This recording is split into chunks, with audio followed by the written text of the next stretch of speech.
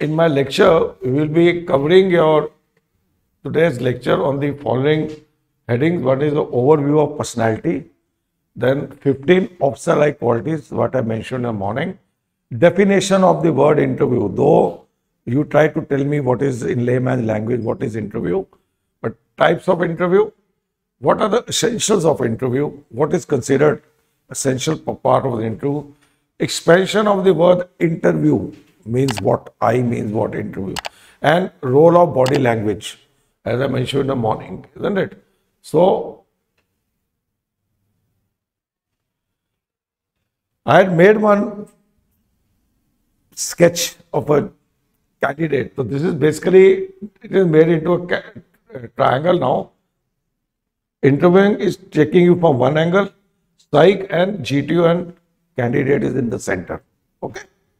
So it is basically what is personality? As I told you, the entire gamut of this SSB is revolving around assessing the personality of a candidate, whether it is IO, GT or psych.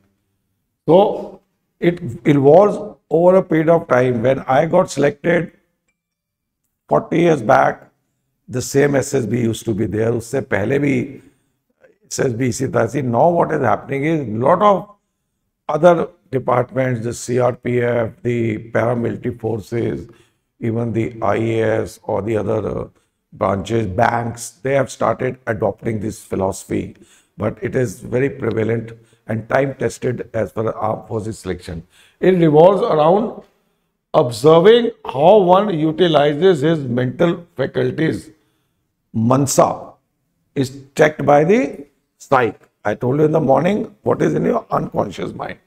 Listening to his conversation, vach, हम वचन आपके वाक्य क्या बोलते हो आप, is checked by IO. And watching how he performs on the ground, that's a karma, how you do your karma action, is seen by the GTO.